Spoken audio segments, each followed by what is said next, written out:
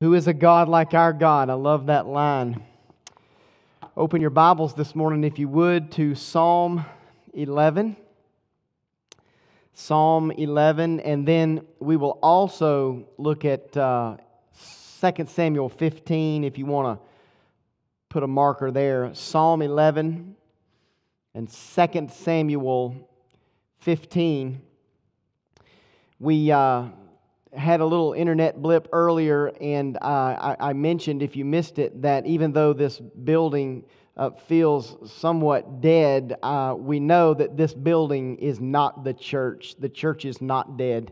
The church is very much alive.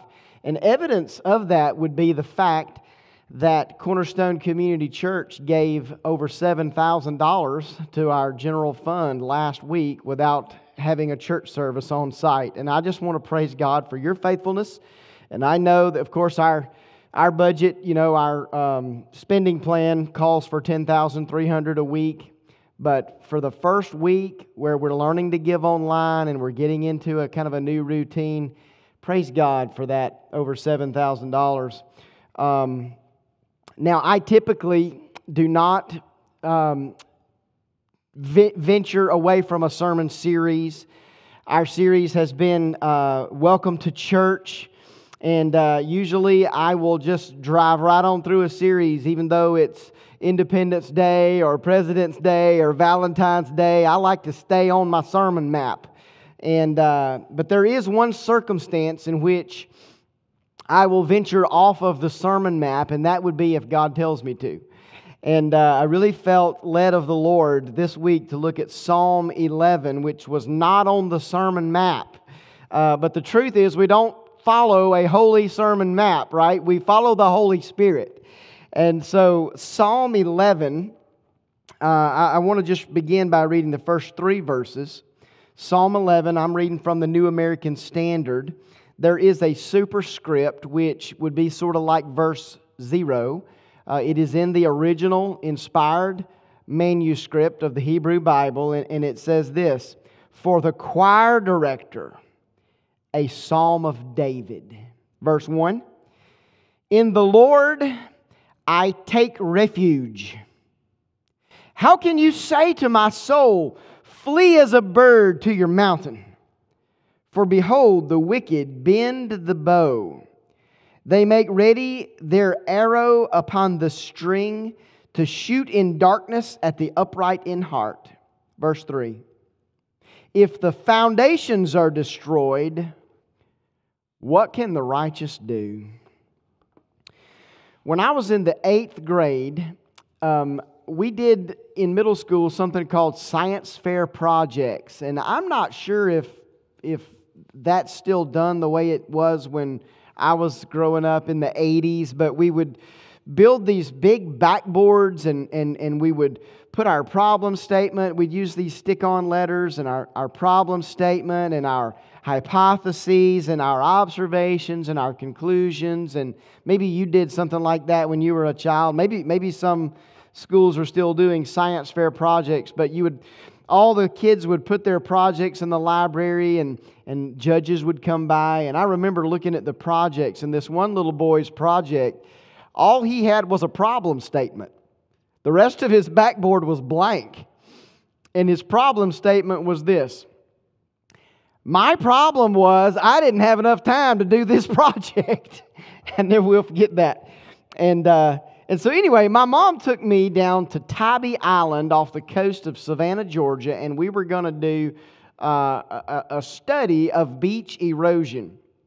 And so we went out at low tide on the south end of the island, and we drove rebar down into the sand several feet, tied a string across the rebar right at the sand level, and we were going to evaluate what the beach did through several cycles of the tide. And so we set up at low tide, we went to dinner, and we had plans to go out about midnight at high tide to take some pictures of the water as it crashed against the seawall. So about 11 p.m., we're in our hotel room, and we begin to kind of stir around and make plans to go down about midnight to take these pictures.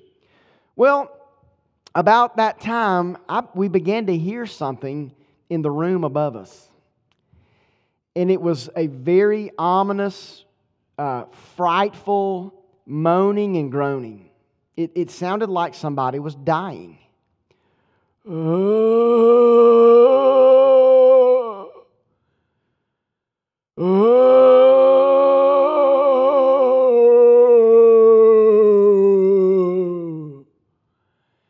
Well, we just knew the zombie ghost of Tybee Island was in that motel. And I'm telling you, we became gripped with fear. And I would say to you that fear began to advise us. And fear said this: if you venture out the doors of this motel room, you will be hacked into many pieces. And so we spent the entire night just really hostages to fear in the hotel room. So the next morning, of course, we didn't get our pictures. The next morning, we're at a little restaurant right beside the motel there on Tybee Island. And I'm just sitting there eating breakfast. And if I'm lying, I'm dying. This happened right behind me. I began to hear it.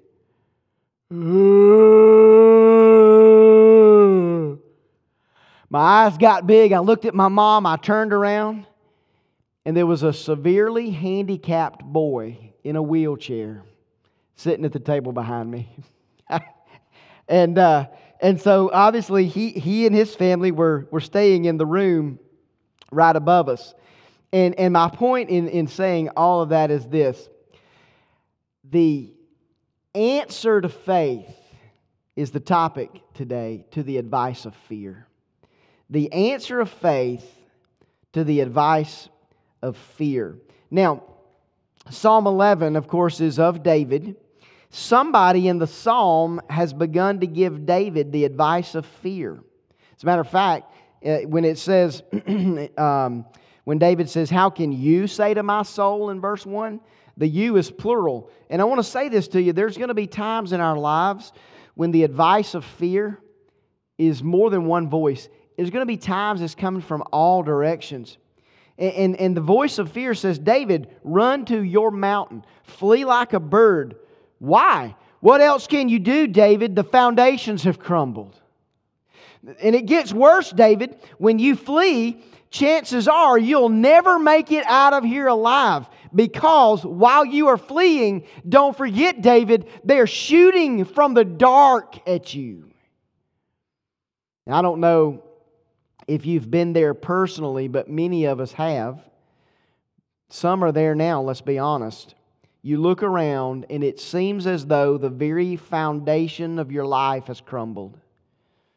Sometimes this happens in the courthouse. Sometimes this happens in the doctor's office.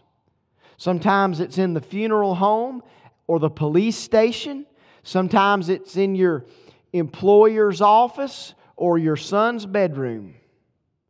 Sometimes it just happens sitting in the living room watching the news. A lot of times it's accompanied by a lump in your throat, by a gnawing in your stomach. Sometimes you feel like you're going to pass out. I experienced all three of those as I walked into the impound lot on February the 7th, 2002. I was in Porterdale, Georgia, just outside of Covington. I was going to clean out my dad's pickup truck, the one that he had died in 2 days earlier. And I can remember as I walked into that impound lot feeling so much despair. Can you write this down if you're taking notes? The advice of fear says focus on your feelings. That's what Mom and I did all night on Tybee Island. We focused on our feelings. And that's really what I was doing as I walked into that impound lot to clean out my dad's truck. As I walked in, I felt so much despair. So my mom and I, the next morning we heard that groaning behind us at the table and realized it was nothing to be afraid of. Feelings are a terrible choice a terrible option, a terrible thing to base your life choices on.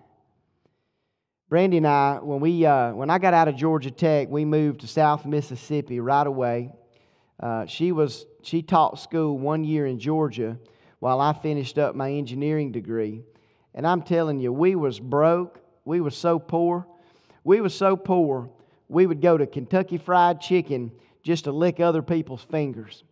And but I had a 1984 Mercury Marquis, and she had a 1980 Ford Fairmont, something like that. And it was an old phone company car. And these phone company cars, it was called Bell South, and they had a blue and a yellow stripe all the way from the front to the back. And somebody had taken white spray paint and just painted over the stripes. I mean, this was a grandma car. But this is what she drove. And we're driving down I-65, moving from the Atlanta area to the Mississippi Gulf Coast. And we get just south of Montgomery. Of course, neither of our cars had air conditioning, or they had it, but it didn't work. And I got my window down, and I'm going down the road and down I-65 in my Ford, in my Mercury Marquis. And I leaned up to get something off the dashboard, and when I leaned back, a wasp began to sting me right in the middle of my back. And I'm going 70 miles an hour down the highway, and I reached back and I grabbed that wasp and I began to just squeeze him because he's down in my shirt, stinging me in the back. And I'm grabbing him and I'm squeezing him and I'm trying to kill him, and I'm all over the road, and finally he begins to sting me in the palm of the hand, and he's got his stinger in my hand, and I'm off in the median and I'm swerving. And Brandy's behind me. She thinks I'm having a stroke or a heart attack. I finally get the car stopped. She stops. She comes running up. I jump out of the car. I rip my shirt off. And I'm screaming, "It's a wasp! It's a wasp! He's stinging me! He's stinging me! Stung me in the hand!" And I showed her I had a little dot on my hand where it was just a little spot of blood. She said, "Let me see your back." She could see where he poked me in the back, but it wasn't swelling at all. And man, we're looking for the wasp. We can't find the wasp anywhere. And about that time, I said, "Well, I don't know, but I know this. He's stinging me." And I looked down, and right there by the door where I had ripped my shirt off was one of the thumbtacks that I had pinning my headliner to the roof. I had leaned forward, and that thumbtack had fallen down my shirt. And when I leaned back to the seat, it was poking me right in the back and then in the hand. And so, the advice of fear says focus on your feelings. Write this down. The advice of fear says focus on your circumstances. Focus on your circumstances. Look at CNN. The advice of fear says look at the Dow. The advice of fear says, look at the S&P. Look at your 401k. Look at the toilet paper aisle. Look at the x-ray. Look at the biopsy. Look at the bank statement. Look at the divorce papers. G. Campbell Morgan was a pastor in the early 20th century. He pastored at the Westminster Chapel in London before Martin Lloyd-Jones. He was a mentor to Martin Lloyd-Jones.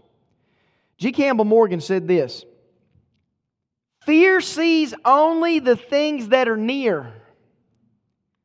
Faith takes in the larger distances."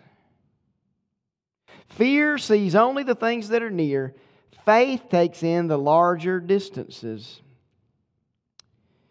When I read the advice of fear in our text, verses 1b to verse 3, I recognize that the name and the thought of God are absent from the advice of fear.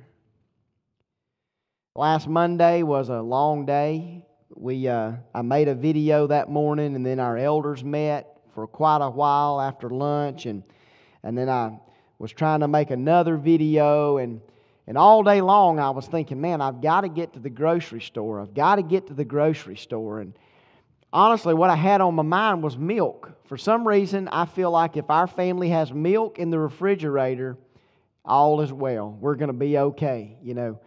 And milk's important to me. Our family, for probably 15 or 20 years, we drink a gallon a day, no lie. And so I was thinking, man, we got to have milk. Because I'm one of these people, I can't eat a cookie or a brownie or a granola bar. I can't eat it. I'd rather just not eat one if I don't have a glass of milk. And so I'm thinking, all right, I know what I'm going to do. Everybody's going to be going to Hy-Vee or Dollar General to get their milk, and I know they're going to be sold out, so I'm going to go to BP because nobody will think to go to BP for milk. So I finally get out of here, and I go across the road to the BP. Guess how many gallons of milk they had at the BP? 1. Oh, yay! At least there's 1, right? I can make it another day.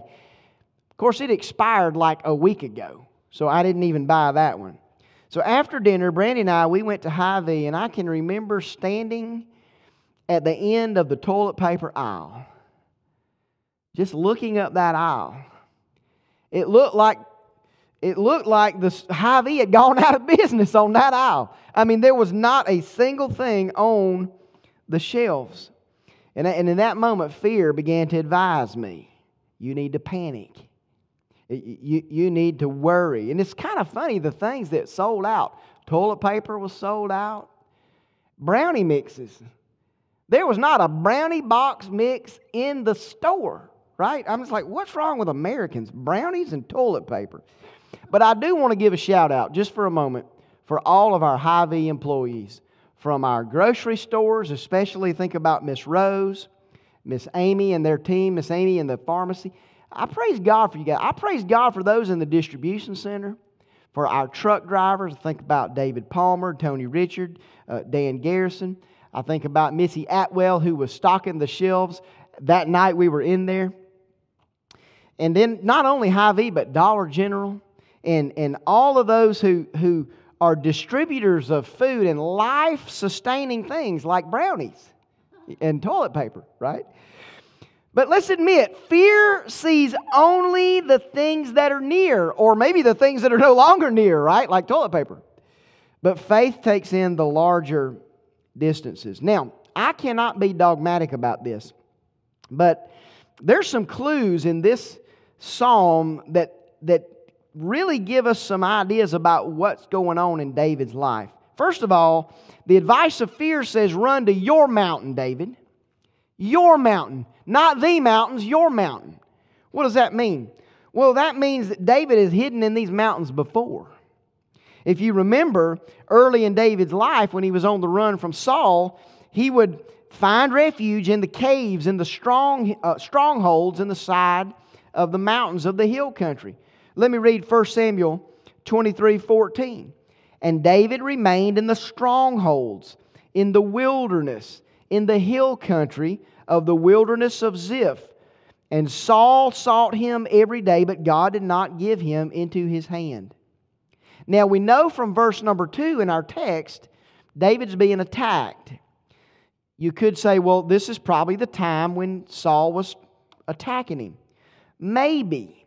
But there's another clue in verse number 3 that I think is really important.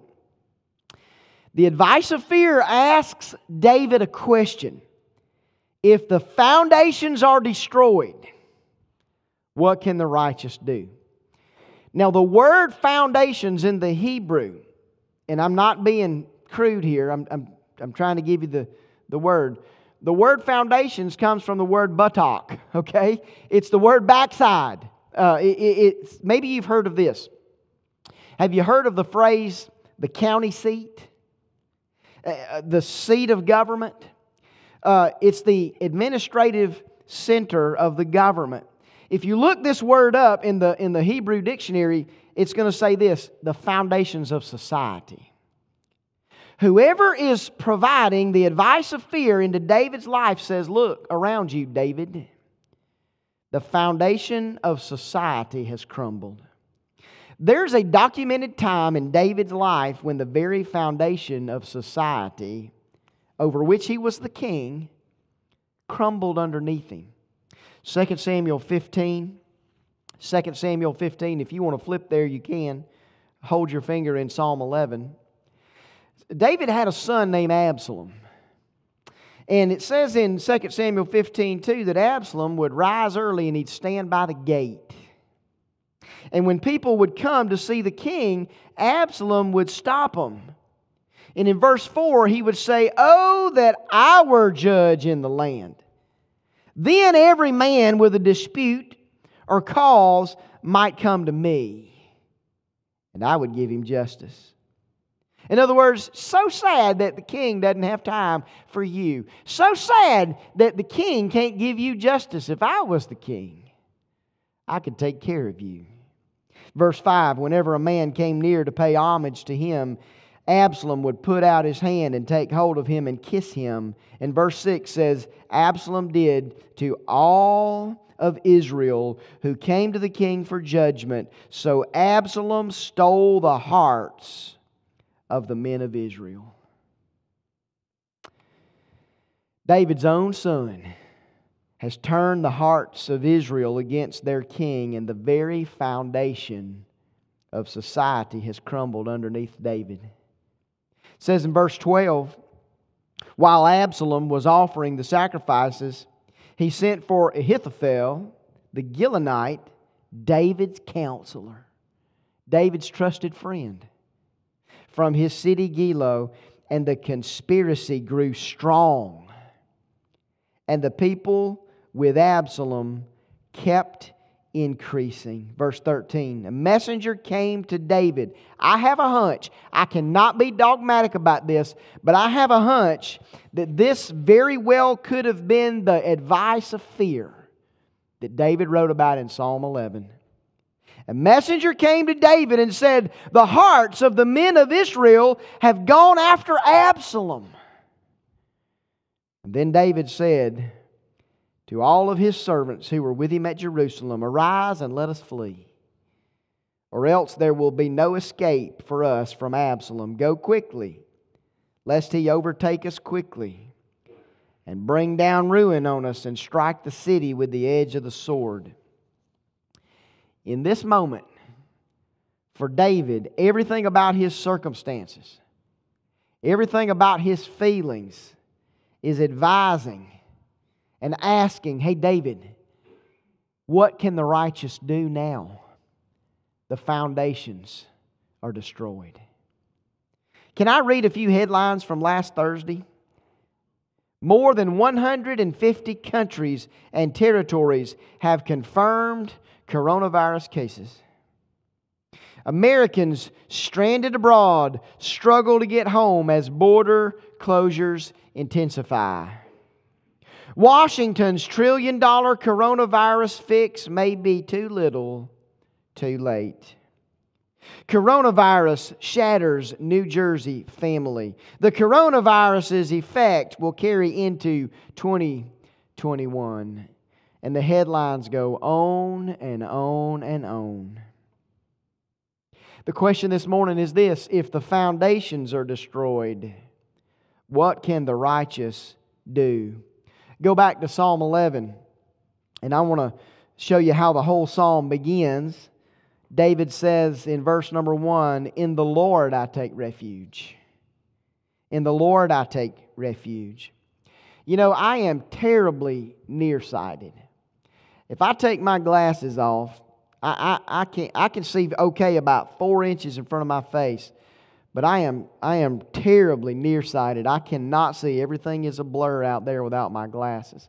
And I can remember me and my brother Clint, we was teenagers, and our parents would take us down to Daytona Beach, and every summer we'd lay out by the pool, and of course I didn't want to lay out with my glasses. That ain't cool. And so I told Clint, I said, now look, if a pretty girl is coming, just say, here she comes, and then I'll flex my pecs, or I'll swell up my chest, or I'll kind of tighten up my muscles, and I'll show off my 6-pack or whatever, And so my brother, he'd say, here she comes. So I'd start, my routine, and then some 50-something-year-old dude with a beer belly would walk by, and I'm like, I'm going to kill you. So here's my problem. without the right lens, I can't see, right? We said this. We said that for you and I to take in the larger distance, right? Because fear can only see things up close. But for faith to take in the larger distance, we got to have the right lens. When David says, I take refuge, this is in the perfect tense. Now, I don't want to get all bogged down in that, but you know perfect tense is completed action. It's completed action with ongoing results. What is the point? The point is David is making a statement about a decision he has made. David is talking about completed action that has ongoing results in his life. The word refuge, to take refuge, it's the idea of a bird flying to take refuge, to take shelter. We had a tragedy happen at our house a few months ago. One of our friends from church had given us a kitten. Now, even that sentence doesn't really make sense. I mean, it's an oxymoron that a friend would give you a kitten, right? But anyway, that happened. So Sarah Beth loves her kitties. And I can tolerate kitties only because I dislike mice more than I dislike cats. And so anyway, I came home from work and we had named this kitty Nugget. And the dogs were playing with Nugget. And I saw them. They were playing. I mean, there was nothing vicious about what was going on. And so I just came on in the house. I feel terrible about it because when it became time to do the chores, Sarah Beth went out to feed Nugget. And I heard a terrible scream. Of course, I knew what had happened. I ran outside and Nugget was gone. The dogs, I mean, the Nugget, no bite marks, no blood. The dogs hadn't eaten Nugget. I honestly think they accidentally killed Nugget, just playing. But I don't know for sure. But she was gone, and she had not been gone long. She was still warm, and so it was a tough night for us. And so our friends did what friends do, right? Our friends brought us another kitty, right? And we named this kitty in honor of Nugget. We named this kitty Nugget. And so now we've got a new Nugget. Got another Nugget. And so now we have a routine. Before we let the dogs out of the pen to run in the evening, we put Nugget in the kennel. Well, a couple of weeks ago, I thought, let me run. I'll open the kennel, I'll let the dogs out, and then I'll run in the house, tell Sarah to get the kitty, because Kitty usually sitting on the porch. Well, I got sidetracked between the dog kennel and the house, and I forgot, and about an hour later, I heard Sarah Beth screaming, and I thought, oh no, Lord, please no, not again. Go out in the backyard. Nugget, the dogs had chased Nugget up in the black walnut tree behind our house. And Nugget's just sitting up there. He's not the least bit worried about those dogs because those dogs in a million tries cannot climb that black walnut tree. Guys, that's the image here. That's the image. The image is seeking refuge from a storm or a threat and finding a firm position. And Nugget had found a firm position up that walnut tree. Can you write this down? When David said, I have taken refuge in the Lord, he's saying this: the people of God have a firm foundation.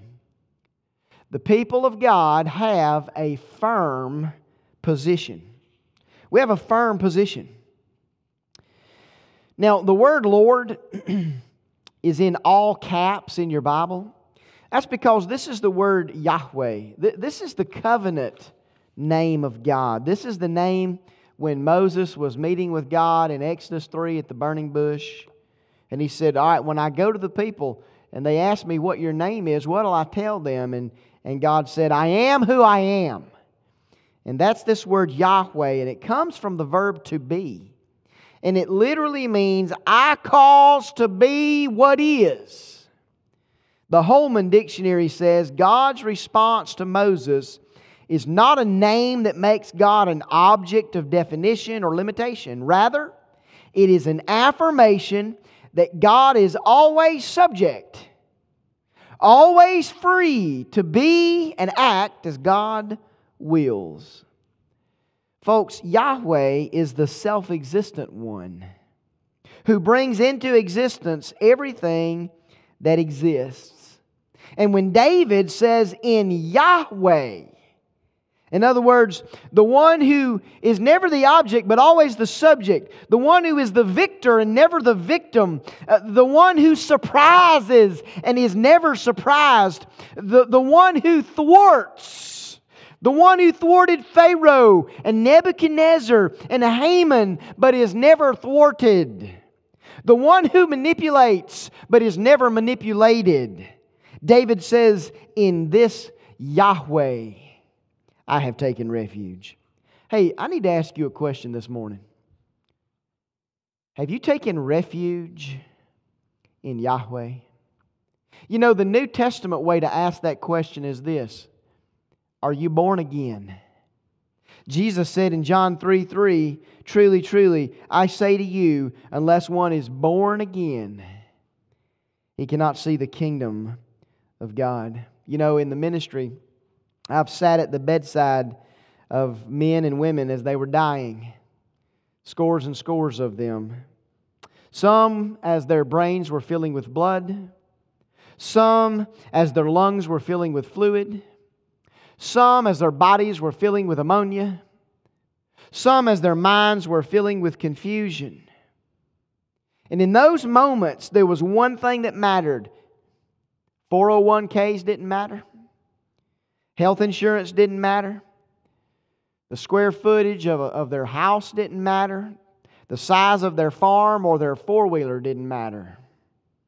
What mattered this past weekend, a day or two ago, when Kenny Rogers took his last breath, was not how many Grammys he had won. One thing matters. Are you born again? One thing matters. Have you taken refuge in the Lord? David says, my hope is the self-existent covenant God of Israel. If you study David's route when he left Jerusalem, when Absalom and his coup began to emerge, David left Jerusalem. He went across what's known as the Kidron Valley. He went over the Mount of Olives. He crossed the Jordan and he went to a place called Mahanaim. Mahanaim was actually named by Jacob, the patriarch, in Genesis 32. Jacob had left Laban and was headed to confront his brother Esau, and in that moment, Jacob feared that Esau would try to kill him. Genesis 32:1, Jacob went on his way, and the angels of God met him. And when Jacob saw them, he said, this is God's camp. So he named the place Mahanaim. And that literally means two camps. Jacob realized he was not camping alone, that God was with him. Mahanaim, God's camp, became, listen very carefully, the base of David's operation in his struggle with his own son, Absalom. Wherever you are in the crises of life, wherever you are camping, remember, if you belong to God, you do not camp alone. God camps with you. And we don't have a lot of time to study this, but if you know the history between David and Absalom, it's not a surprise really that Absalom rose up and tried to steal the kingdom. But I tell you what did surprise David. Ahithophel, his trusted friend, turned on him. Most scholars agree David wrote Psalm 55 in that time. Verse 12, he said, it's not an enemy who taunts me. I could bear that. It's not an adversary who deals insolently with me. Then I could hide from him, but it is you. A man my equal, my companion, and my friend. You ever had a friend turn his or her back on you? You know, it's one thing to have an enemy attack you or a stranger be unkind, but to have a friend, a sister, to have a parent abuse you, to have the one who stood in the altar before God and man and say, for richer or poorer, in sickness and in health, till death do us part, to have that person turn and walk out on you is to have the foundations crumble. It's to have your world turned upside down. I had a lady in this building about 5 years ago look me in the face and say, how could a loving God allow somebody to do what they did to me? Some of you today could say, how could a loving God allow a virus to sweep across the world, killing thousands of people? Well, I told that lady 5 years ago, I said, I don't think I could think of a worse event. I said, I know what happened to you was horrible, but I don't think I could dream up a worse event than the murder of the Son of God. Can you? And she said, no, I can't. And I said, well, that happened, right? And she said, yes. And then I called her attention to Romans 3:25, where Paul said, God displayed Jesus publicly as a propitiation in His blood through faith. Pastor Paul, are you telling me the murder of Jesus was all God's doing? It was all a part of God's plan? No, I'm not saying that. The Bible says that. Listen to the first sermon in the New Testament. Peter said in Acts 2:22, men of Israel, listen to these words. Jesus the Nazarene, a man attested to you by God with miracles and wonders and signs, which God performed through Him in your midst, just as you yourselves know, this man delivered over by the predetermined plan and foreknowledge of God, you nailed to a cross by the hands of godless men. And so I'd say this to you. If God can take the sin of murdering His own Son and in His sovereign providential will can use that to buy our freedom from eternal damnation, then I would say He can also govern sin and sickness and disaster and pandemics for His good purposes. Look at Psalm 11:4. The Lord, this is Yahweh, the Lord is in His holy temple. The Lord's throne is in heaven. Write this down. Not only do we have a firm position, but God's people have a firm position rooted in His fundamental providence. His fundamental providence. The word fundamental just means this: a central or primary rule, a principle on which something is based. I don't know what the days ahead hold for America, but I can assure you of this. Even if and when the foundations of America have been destroyed, God has not lost control. God is still on His holy throne. In this time of testing, David's faith began to grow in the providence of God. They tried to get David to take the ark with him when he fled Jerusalem. And he said this. This is 2 Samuel 15:25. Carry the ark of God back into the city. If I find favor in the eyes of the Lord, He will bring me back and let me see both it and His dwelling place. But if He says, I have no pleasure in you, behold, here I am, let Him do to me what seems good to Him. Look at verse 4 in our text. His eyes see, His eyelids test the children of man. The Lord tests the righteous. This word eyelids in the Hebrew, it's referring to squinting your eyes. When you're really trying to see something closely, what do? You squint your eyes, don't you? Or I have to lift up my glasses now because I'm not old enough for bifocals, but I need them. But we squint our eyes. What is this? This is what's called anthropomorphism. It's basically giving God human-like characteristics to understand His nature. We talk about the arm of the Lord, the hand of God, God's eyelids squinting. In other words, this is God looking closely, examining the men and women. And I want to say, God knows where you are this morning.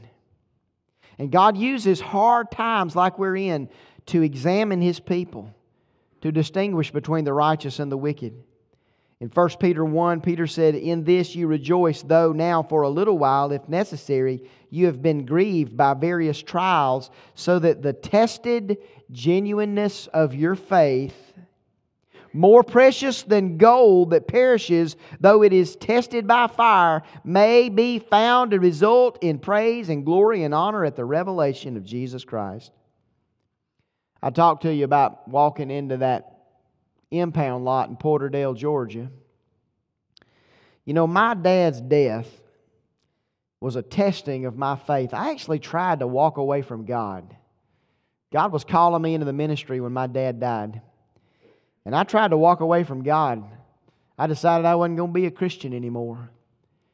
But you see, in that very difficult time, God tested my faith, and it was proven genuine in the fire. Look at verse 5 and 6.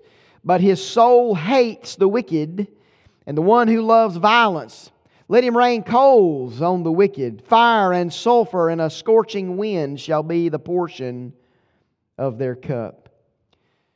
You know, can I be very honest with you this morning? This firm position that the people of God have is not universal. Those who reject the free gift of God's righteousness that is available to anyone that will turn to Jesus in repentance and faith, those who reject that, they will drink forever the cup of God's wrath. But look at verse 7. "For the Lord is righteous, He loves righteousness." You say, "Pastor Paul, how could I ever be righteous? I'm a sinner." Well, that, my friends, is the gospel.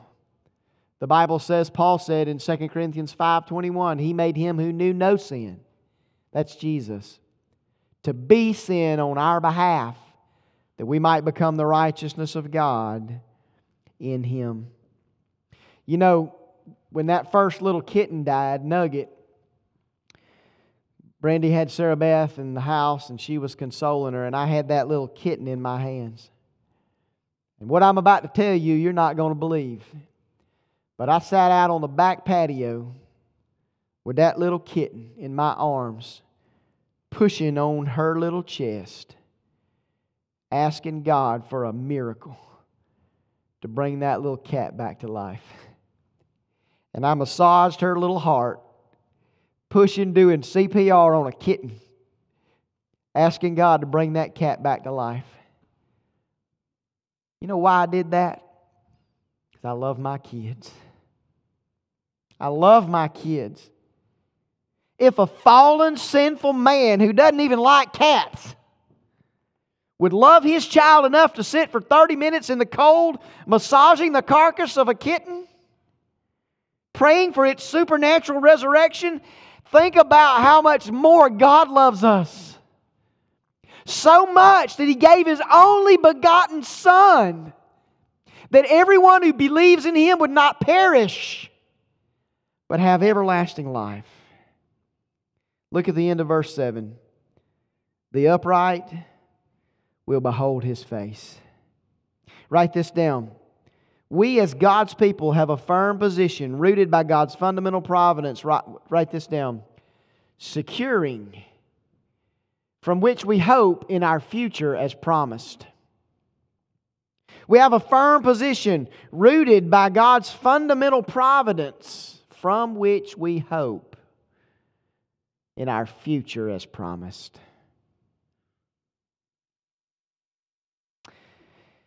Let me close out with this. David was not the only rejected king to walk through the Kidron Valley, through the garden of the olive press, in a state of anguish. 1,000 years later, another king walked through that same valley betrayed by a friend. His name is Jesus. He was not just a man. He was the God-man, driven out of town as a suffering servant, led as a lamb to the slaughter, and He laid down His life for me and you. And if you know the story of David, a few days later, David came back to the city. He reassumed his throne, victorious over those who sought his death. And if you know the story, a few days later, Jesus came back into the city, appeared to His followers, and reassumed His place at the right hand of God the Father. And He was not just a king, He is the King of Kings. And there is coming a day, according to the book of Revelation, chapter 21, verse 1, John saw a new heaven and a new earth. The first heaven and the first earth had passed away, and the sea was no more. Verse 4, He will wipe away every tear from their eyes, and death shall be no more. Neither shall there be mourning, nor crying, nor pain. I'm tempted to insert the word virus right there. Anymore. For the former things have passed away. And He who was seated on the throne said, Behold, I am making all things new. Write this down, for these words are trustworthy and true. You know, I think about this psalm of David, Psalm 11, that he wrote in a time when the foundations were destroyed. Did you notice who he addressed it to? The choir master. David said, you know, look at all the junk around me. I serve a God who turns junk into jazz music. Look at all the mess. I serve a God who takes the mess and makes music. Here's the big idea. Our faithful God, the answer of faith in God turns stress about my situation into a song about His sovereignty. The answer of faith in God turns stress about my situation into a song about His sovereignty. We don't know for sure who wrote Psalm 121. I have a hunch it was David. Do you remember that psalm? I will lift up my eyes to the mountains and ask this question. From where shall my help come? Here's the answer of faith. My help comes from the Lord, Yahweh, who made heaven and earth. He will not allow your foot to slip. He who keeps you will not slumber. G. Campbell Morgan said this, It is the man who measures things by the circumstances of the hour who is filled with fear and counsels and practices flight. The man who sees Jehovah enthroned and governing has no panic. Let's pray. Father, we thank You today that we have the answer of faith for the advice of fear. Lord, I am 100% sure there are men and women who are going to watch this message. Maybe they've just seen this message, and had there not been a coronavirus sweep our country, they would not have heard this sermon. God, I pray that Your Holy Spirit would open that man's eyes right now, that woman's eyes right now, to the fact that You love him. You love her. And we live in these frail, fragile bodies.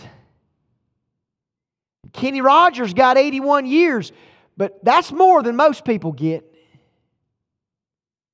And there's going to come a day, it is appointed unto man once to die, and then the judgment. And God, for believers, for those who are born again and have taken refuge in the Lord, we have nothing to fear.